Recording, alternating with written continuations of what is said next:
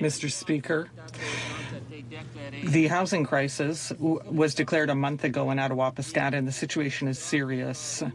The Red Cross emergency team is right now on the ground there, but the question is, where's the federal government's plan? The government must work together with the community to find a long-term solution. Will the government declare a state of emergency and help the people in distress in Attawapiskat? The Honourable Minister of Indian Affairs. Mr. Speaker, we're continuing to work with the province and the community to implement the emergency management plan to ensure that residents have access to warm, dry and safe shelter.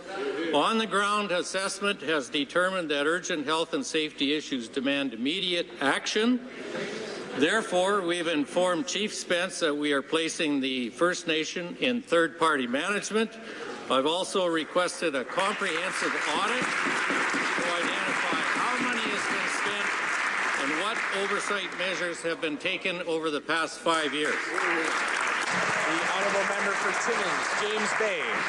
Mr. Speaker, Attawapiskat is ground zero of a national catastrophe, and after a month of inaction, when the Red Cross had to step in, when emergency measures had to step in, their solution is to blame the community. If they wanted to know what was happening in the community, they could have called their co-manager, who's on the ground right now, who I spoke with yesterday. When the Red River floods, people show up. When Slave Lake burned, politicians showed up. Why are the people of Attawapiskat treated so differently? Why is it that when it's a First Nation community in distress, this government's response is contempt?